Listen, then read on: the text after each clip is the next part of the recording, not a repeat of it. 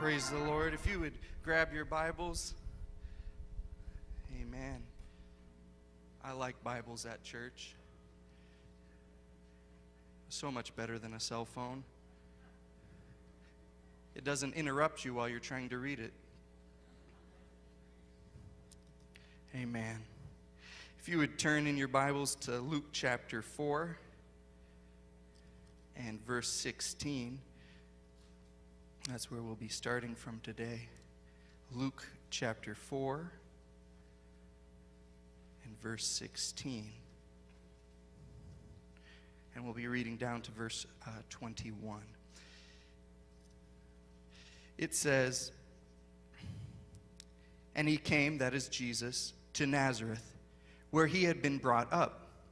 And as his custom was, he went into the synagogue on the Sabbath day, and stood up to read. And there was delivered unto him the book of the prophet Isaiah, or otherwise Isaiah. And when he had opened the book, he found the place where it was written." And this is found in Isaiah 61 and verse 1, but it is also here and read by Jesus, the Christ. He says, "The Spirit of the Lord is upon me, because he hath anointed me to preach the gospel to the poor. He hath sent me to heal the brokenhearted, to preach deliverance to the captives, and recovering of sight to the blind, to set at liberty them that are bruised, to preach the acceptable year of the Lord." And he closed the book, and he gave it again to the minister, and sat down. And the eyes of all them that were in the synagogue were fastened on him. They just looked at him, and they were intrigued. And he began to say unto them, "This day is this scripture fulfilled in your ears." If you would set your Bibles down, we are going to go to the Lord in prayer. I would like to talk to you today about you are anointed. Lord Jesus, we see and recognize that you came to this earth for a purpose. That you came, Lord Jesus, to be able to preach, to heal, to minister, to deliver like no one else had or no one else ever could. Lord Jesus, the Spirit was upon you, Lord, as you were upon this earth and as you moved and as you operated. And I trust, Lord God, that you are going to help me to impart an understanding this morning, that you can help, Lord, for all of us to understand what you have for each of us. We thank you, Lord God, and we give you praise and glory. Let's give him a hand clap of praise as you're seated. In Jesus' name. Throughout Scripture, Jesus is recognized as both the Messiah, or sometimes called the Christ. These are synonymous terms, but they are derived from two different languages. Messiah is a Hebrew word found in the Old Testament, specifically in the book of Daniel, and Christ is a Greek word found throughout the New Testament.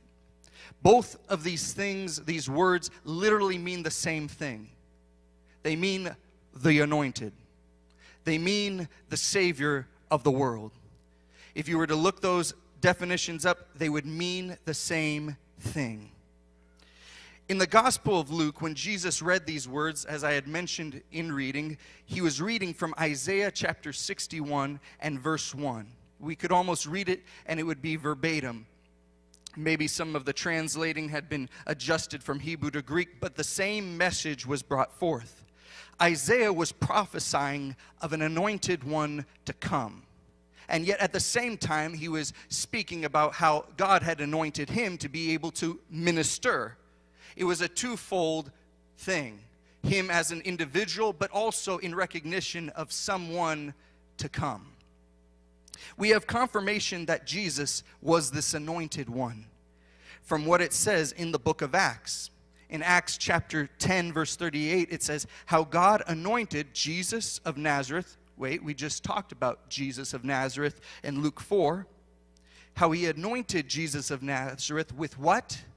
The Holy Ghost. And with what? Power. What did it give him capability to do? It allowed him to go about doing good, it says, and healing all that were oppressed of the devil. Why? For God was with him. God was with him. You see, Jesus was anointed with the very Holy Ghost that is resident within our very beings. If you have received the gift of the Holy Ghost with the evidence of speaking with other tongues, then I will say, you are anointed.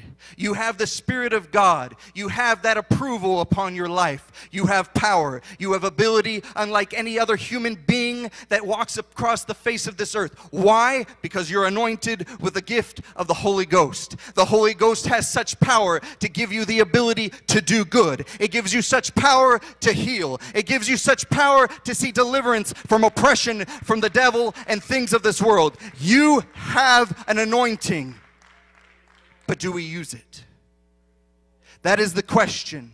It is not just enough to have an anointing or to be anointed. It is not just enough to have the Holy Ghost or to have it filled and resident within our lives. It's not just enough to be there and pray and to do and go through the motions.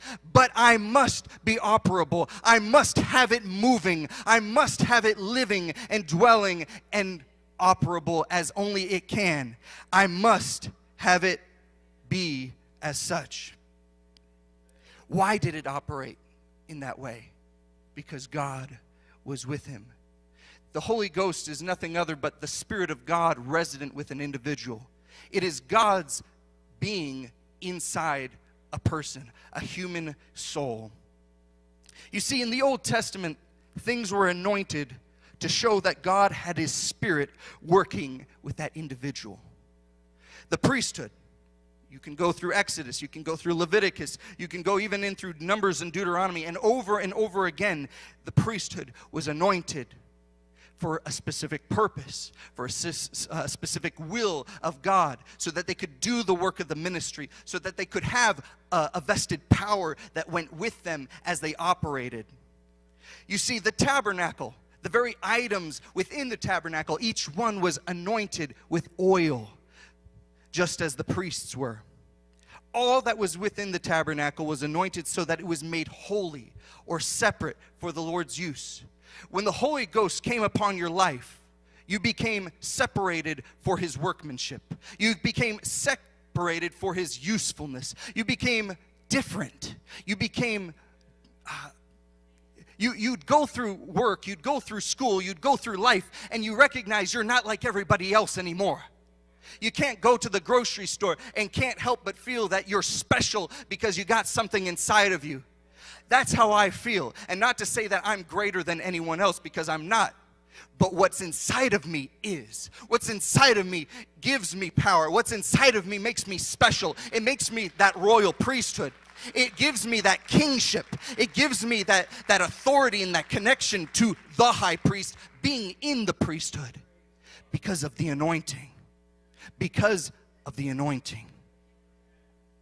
You see, not only was the priesthood often anointed, or the tabernacle and the furniture in which they operated, not just their ministry and not just the individual, but also kings, leaders, men who would operate under the governance of God in governing his people. They were anointed. You can read about it for Saul and David and many others who were anointed, countless through the Bible of these kings. And as they were anointed, it gave them a specific favor and power to do the will of God. When each of these people, whether priests or kings or items like the tabernacle furniture, was anointed, a man of God, usually a prophet, would anoint. To anoint was to smear or to pour out that which was the oil upon the individual from the top of their head, so the beginning of who they were to the very bottom of who they were, from their authority down to their humility. Every part of who they were was supposed to be covered in the anointing. And likewise, we the same must have ourselves covered. From that point, they became God's ordained worker or vessel. Special power, privilege, and authority was bestowed upon them for the glory of God. Not their own glory, but the glory of God, for his workmanship, for his goals, for his design. You see, throughout the New Testament, Jesus Christ is recognized as the high priest. And the King of Kings, or the King of the Jews, it recognizes him specifically as the high priest in Hebrews chapters 5 and Hebrews chapters 9. And the King of Kings, or King of the Jews, in Revelation 17, Revelation 19, in Matthew, Mark, Luke, and John. Every gospel gives credence to the kingship of Jesus Christ over the Jews. It's explicit. It's right in your face that he was the anointed king and he was the anointed high priest. But I want to tell you today, he was also the prophet, in that he was the anointer. He was the one anointing himself to be the king to the people. He was anointing himself to be the priest to the people, the intermediary. And since he is the ultimate king, and since he's the ultimate priest, and since he's the ultimate prophet, he is then able to also anoint you and you and you for his workmanship, for his use, for his purpose. Just as the prophets of old, as Samuel came up to David and he said, I pour this upon you, you're going to be the king of Israel, thus saith the Lord. The same thing happens for us, where we become his royalty, we become his warriors, we become his kings and his queens, and we become his priests, his workmanship. Why? Because we've become anointed. I want you to recognize something. The only way that the anointing can begin to flow on your life is if you become humble to it. You see, many times, and in pictures even, you'll hear about how the individual being anointed would get on their hands and knees before the man of God. And only in that place could they be able to receive that anointing. If they were higher than the man of God and didn't submit themselves to them, no anointing could flow. I need to get behind my men of God. I need to get behind my leadership, because that's the only way I'm going to see the anointing flow through my life. And so there are certain principles that we see with the anointing. But as I was saying, with Jesus Christ, he was truly the anointed one. It says in Colossians 2:9 that in him dwelleth all the fullness of the Godhead bodily. Every part of him was both man, fully man, and fully God. He held on to every entity of who and what God was and is. Why? Because he was fully God. The totality of God dwelt within the being of Jesus Christ. There had never been a priest, there had never been a king who could match this deified perfection, and there never will be besides Jesus Christ. Before the time of Jesus, all priests and kings that were anointed would have the Spirit, it says, move upon them. It would move upon them. It would cause them to do something. It would move in an exterior fashion upon their being, but never had it ever moved within them. We have such a wonderful opportunity to have the Spirit of God begin to stir within our very souls. We begin to allow it to operate in a fashion like the priests never could be able to have experienced, like the prophets could have only desired, like the kings could have only imagined. Why? Because of the outpouring of the Holy Ghost. Because of the outpouring of the Holy Ghost. And that's why I'm excited today, because I can really and truly say, yes, I am greater than that of John. Yes, I am greater than that of the prophets of old. Why? Not because of me, but because of what is residing, what is moving, not on me, but in me this morning. And he can move in you. Why? Because you are anointed.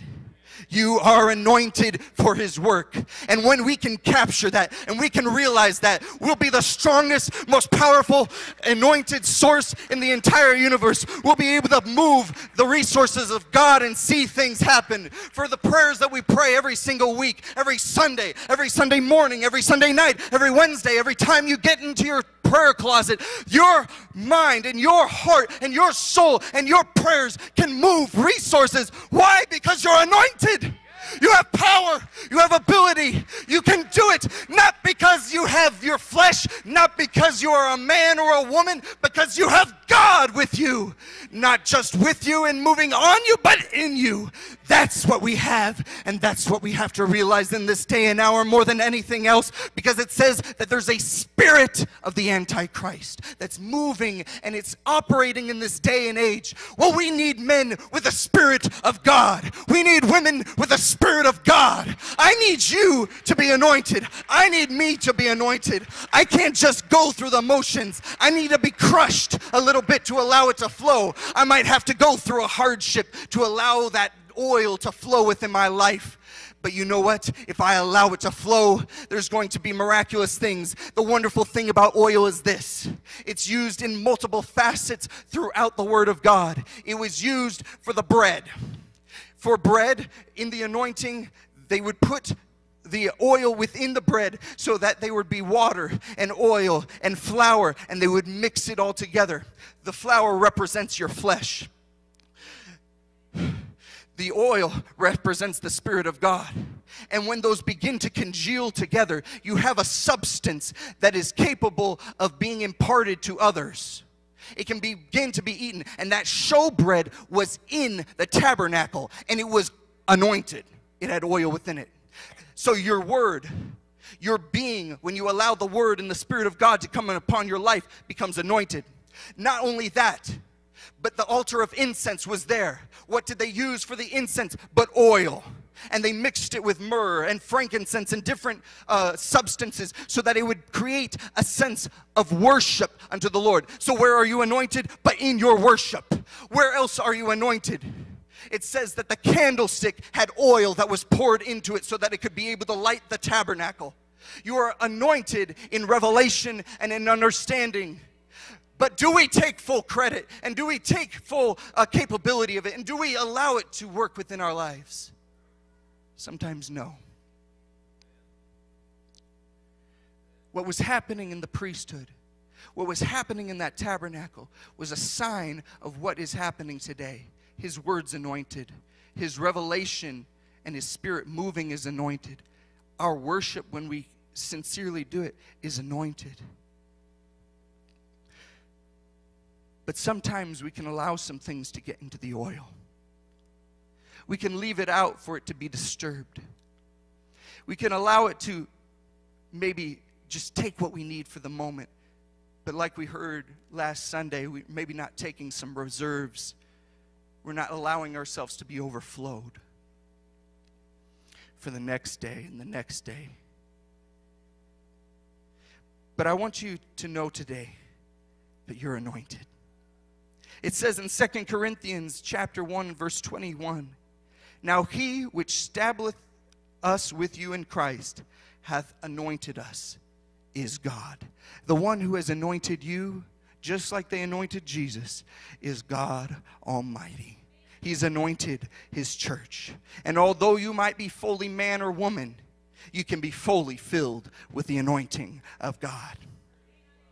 In 1 John chapter 2, verse 27, it says, "But the anointing which ye have received of Him, it abideth in you." It doesn't say upon you. It says in you. "Ye need not that any man teach you, but as the same anointing teacheth you of all things, and is truth and is no lie.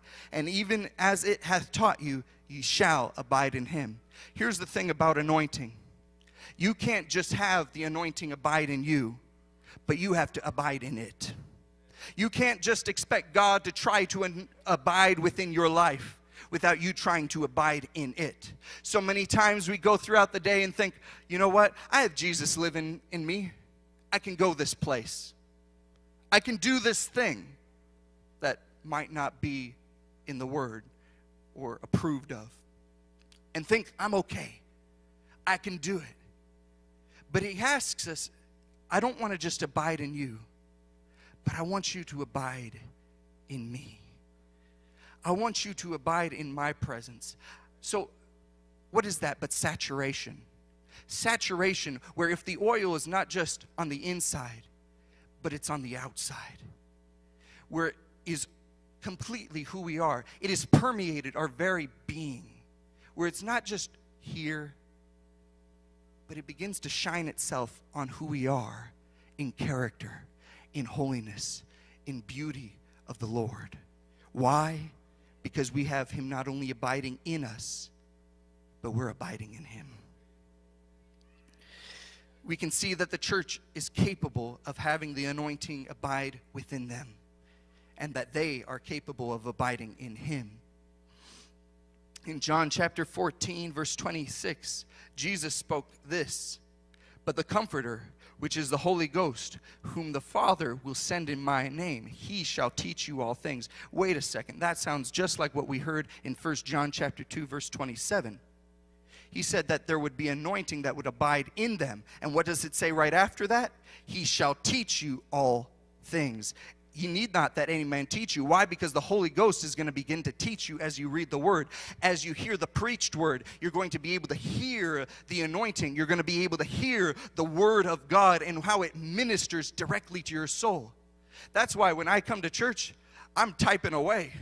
I'm writing until the page is turning and getting on fire, because there is things that are coming from the man of God, or they're coming from the teaching, or they're coming from the preaching, that are speaking to me, that I want to hold on to, that I want to reread again, that I want to go home and I want to be able to have it there for me.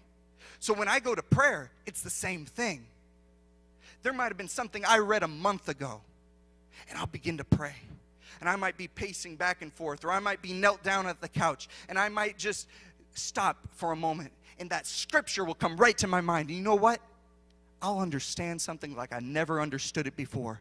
Why? Because the Holy Ghost, the anointing, begins to teach you things you would have never seen or known or heard before. If we allow the anointing to flow in our lives, it will do that.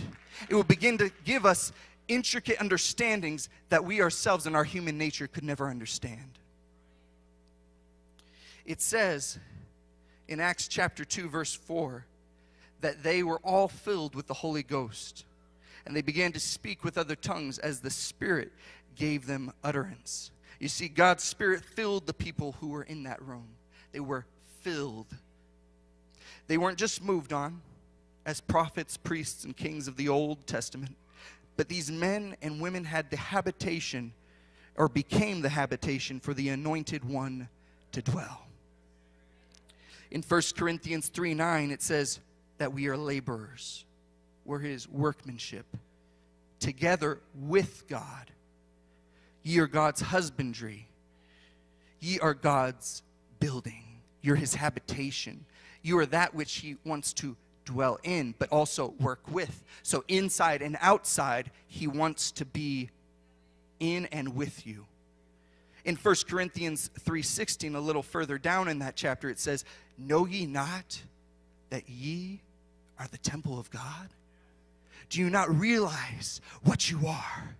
You are greater than the tabernacle." And I preached this a while back, but you're greater than the tabernacle. You're greater than the temple. You're greater than any other substance of housing that God has ever manifested his Spirit within.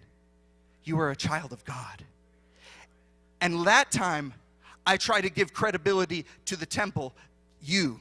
But today, I want to give a little bit of credibility to what's inside of you, which is the Holy Ghost. It's his anointing. It's his approval. It's his power. It's his glory. And that the Spirit of God dwelleth in you. The Word of God lets us know that the Holy Ghost is the anointing agent of God's Spirit within our lives. When Jesus was the anointed of the Holy Ghost, otherwise the Messiah, when he was the Christ, he had power to do good. He had power to heal and to deliver, as it said in Acts 10. When we receive Jesus Christ, the anointed, into our lives as the Holy Ghost, we too have power. You have power to do good. You have power to heal. You have power to deliver. You have power within yourself to receive and be able to do good. You have power within yourself so that you can be healed. You have power within yourself so you can be delivered from that addiction or that hardship or that strain. You might have it. I don't maybe know everything that you're going through, but I know that I've been delivered on some things, and I know that you might have some things that you need to be delivered of too. I don't know if it's drugs. I don't know if it's alcohol. Maybe you're seeing things you shouldn't be. But whatever the case is, the Spirit of God can give you the power to overcome that thing, that oppression, that depression, that hurt, that pain that is dwelling within inside your body and cast it out. It said that it would deliver them from the oppressed. I believe that. I believe that in this day and hour. I believe that for this church. Why? Because you are anointed. You are anointed with the Spirit of God. You see, in Luke 24:49, Jesus told them that they would be endued with power from on high. In Acts 1:8, Jesus told them that the church would receive power after the Holy Ghost came upon them. And not did it just come upon them, but we find out that it filled them. Then throughout the book of Acts, we see how the anointing of the Holy Ghost worked in the lives of Jesus' disciples. I wish I had time to reference every single one. I have 4 or 5 references that reference his power to witness through them, this power to heal the sick, to preach and to teach, to raise the dead, to deliver the captives, just as Jesus had when he was upon this earth. Ordinary men and women were capable of these very things. Peter was a fisherman. Many of you have attended college. Many of you are very educated, and you do not do fishing for a profession. You make much more money than probably Peter did, even in a percentile marker. Yet he was able to get a hold of something. Maybe it took him getting to a place of humility to be able to really, truly get a hold of it. That he had to be so low that he could actually be able to be used. And just as I had mentioned earlier, to be anointed, I need to get low. I need to be humbled. It's in the place of crushing, it's in the place of loneliness that I receive the anointing. And it can begin to flow upon my life. When I get out from under it, I'm ineffective. When I get out from under it, I can't do a thing. The power is not there. The source is not there. The ability is not there. I remember it was college days a few years back, and we were in that chapel, and it stirs me up every time I think about it. But I remember being to the north side of the chapel on the guy's side, and was looking at the preacher who was preaching. It was actually one of our own students. And I began to weep at what I saw. Because I saw a cloud right above the head of the individual who was preaching. And as he began to preach, and as he began to go, I saw 2 hands with a vessel begin to pour a substance upon his head. Now, I don't believe in hocus pocus and spooky wooky and whatever else, but I do believe in the supernatural. I do believe in God, and I do believe in angels, and it says it in his word. And I saw this pouring out take place. And I waited for it, and I just continued to weep and continued to weep, and I continued to weep, and I was waiting. When was it going to stop? But it just continued. I thought the vessel would not be able to contain it for how much was being poured out, but it just kept pouring. And as it continued to pour, I saw it to begin to seep over the platform.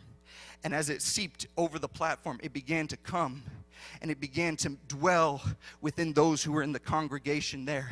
And it began to hit one after the other, every person that was in that chapel service. And the Spirit of God began to move. I don't understand it, but I felt it, and I saw it, and I began to weep as I saw from the front, right there with the platform, sweep across into the very back. Why? That was a student. That was a kid. That was a child. How much more for us? How can we do this? If we would just get under the anointing of God, if we would just humble ourselves in prayer, if we would just seek the face of God every once in a while on a daily basis. Maybe it's 10 minutes. That's nothing. I've spent 10 minutes watching YouTube videos. That's a waste of my time, nothing added to me. But I can get something, a resource that no one else can give me, that no one else can be able to bless me with, but the endowment from God on high onto me in my life. That's the only place I can get it, is from Him. I want that. Now, Jesus may not be physically present in this day and time and hour, that he's resident within you. He's walking and moving and operable within you and your life if you'll let him. I just want you to remember some things. And if one thing you remember as you leave this place today, you are anointed. You're anointed. If we would all stand in this place.